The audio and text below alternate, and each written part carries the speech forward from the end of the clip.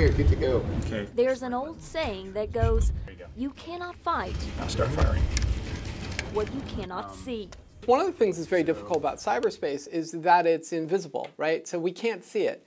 And so the idea of operating within it is very difficult.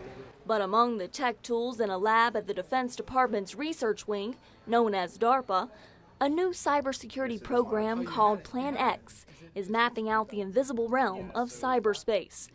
Plan X developer and former Marine Frank Pound calls the space a cyber battlefield. We treat this as a contested area, and so we need to start to reason about it in terms of that.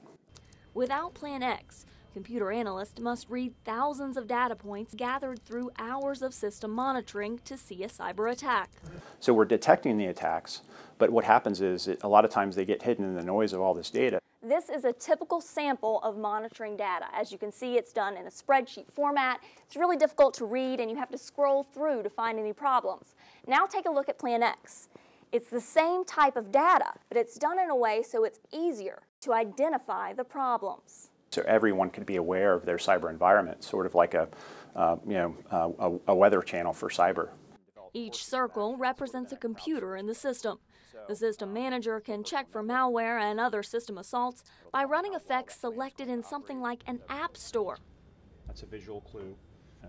Hacked computers show up with a red alert and can be instantly quarantined, analyzed, and even used to fire a cyber assault back at the attacker. So militaries of the future in the United States will be able to conduct cyber as the same as they do with kinetic operations. Very important. Kaufman says Plan X is nearing the point where it can go out to military units stationed across the globe. You know, my bad day is they didn't get the soy milk in my latte.